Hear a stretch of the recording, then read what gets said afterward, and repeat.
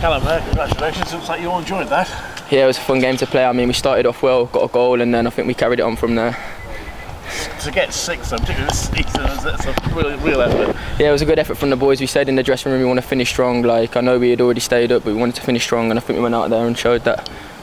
Did you play with freedom, do you think? Because I mean, you weren't involved in the relegation battle in the end. There's so much going on in that. So not have that tension, did that help you? Yeah, definitely. You know, I think you could see how the lads were playing with freedom, and obviously clearly works because we scored 6 and we won. So